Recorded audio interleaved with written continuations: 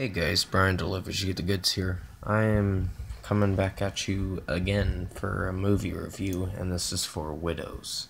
So I'm going to go through this movie review and let you know what I thought of the movie.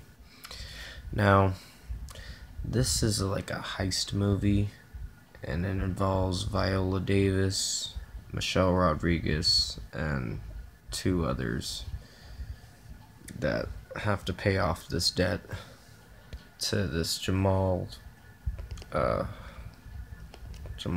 or whatever. That's Jamal Manning, that's running for office for the Chicago governor or something like that. And in the beginning it did get a little confusing, where you just don't know what's going on, but when you watch through most of the movie, it starts to explain itself a little more. That there was these four widows' husbands that died in a heist that they were pulling off, stealing $2 million from someone, and seemingly they all died, but there's a little surprise to it when you get through most of the movie, and the movie unfolds itself and builds to actually be an entertaining movie. It has its own plot twists and everything. So I really did enjoy this movie for the majority, but is it the best heist movie?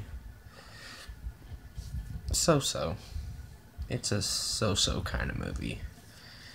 I think out of 10, I would give this movie a good 7.5 out of 10. It's an average movie. It did a little well, but they didn't get to the actual heist till near the end of the movie.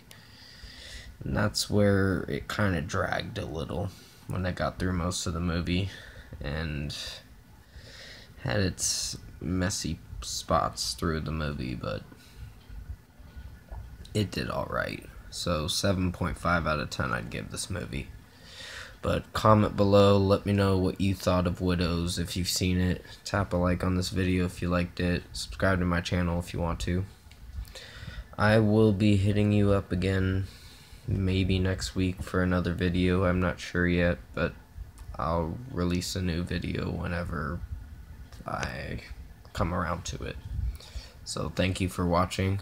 I hope you enjoyed this review, and I'll see you in my next one.